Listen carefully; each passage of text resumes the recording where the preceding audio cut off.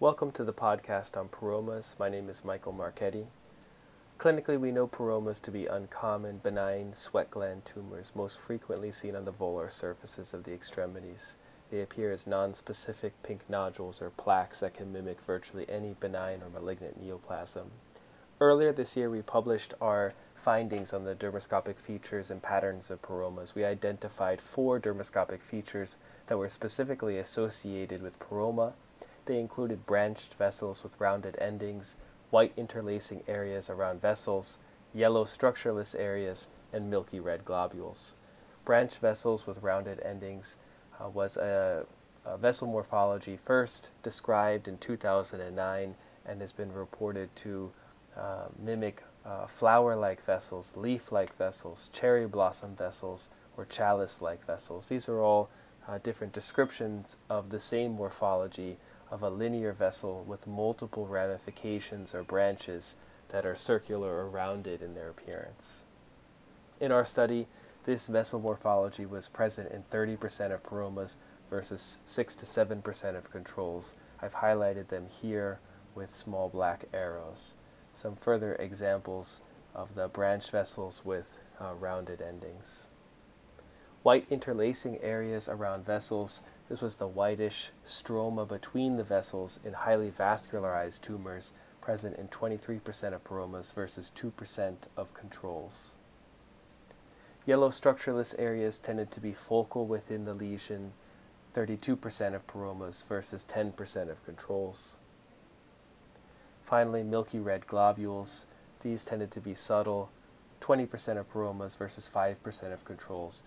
We know this is not a feature that is entirely specific to this diagnosis, can be seen in other malignant tumors such as melanoma, but because of the appearance of poromas and sometimes the difficulty in visualizing the vessels, I think that most likely this represents vessels that are not imaged very well and appear as milky red globules. The diagnostic accuracy of the presence of any one of these features was 62.8% sensitivity, 82% specificity. We did significantly better with non-pigmented poromas. Pigmented poromas, 23% of the time had one or more of these features. We also saw features that were prevalent but were not specifically associated with the diagnosis of poroma, such as collarette, keratin, blood spots, erosions, and ulcers, commonly seen in these tumors. We further characterized poromas into patterns. The most common pattern was, the first pattern was seen in about 24% of tumors.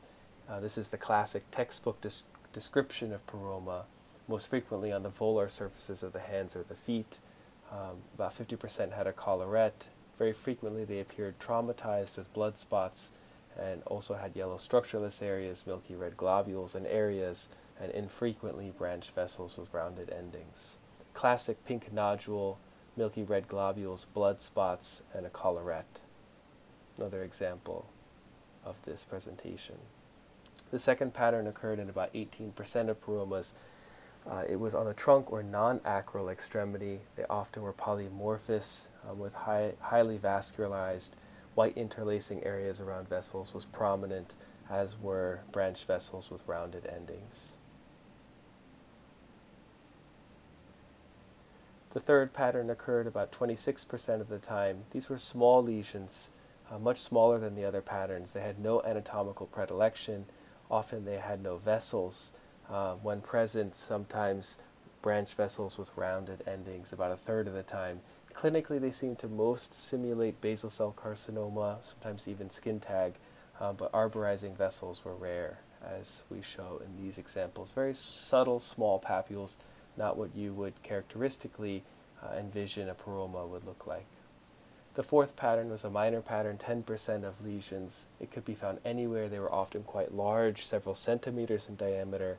They most resembled a keratinizing or pseudoepitheliomatous tumor with keratin and scale and atypical hairpin vessels. Clinically and dermoscopically, they most resembled an inflamed seborrheic keratosis. About 23% of the lesions were feature poor and did not conform to a pattern. They often had no vessels and very infrequently had poroma-specific features. These are lesions for which a biopsy would always be needed for a diagnosis. Poromas were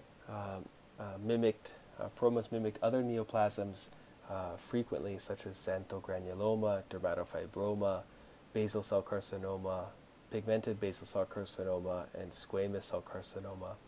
We also saw lesions mimicking poroma. Most frequently, these were highly inflamed tumors, such as an inflamed seborrheic keratosis and an inflamed nevus, in which the vessels began to resemble branched vessels with rounded endings.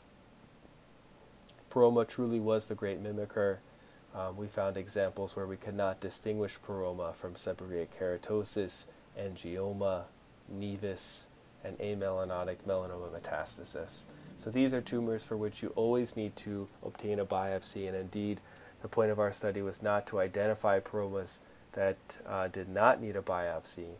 We did not include porocarcinoma, for example, in our study, and so we want to emphasize that these tumors should always be biopsied to confirm a diagnosis and rule out malignancy.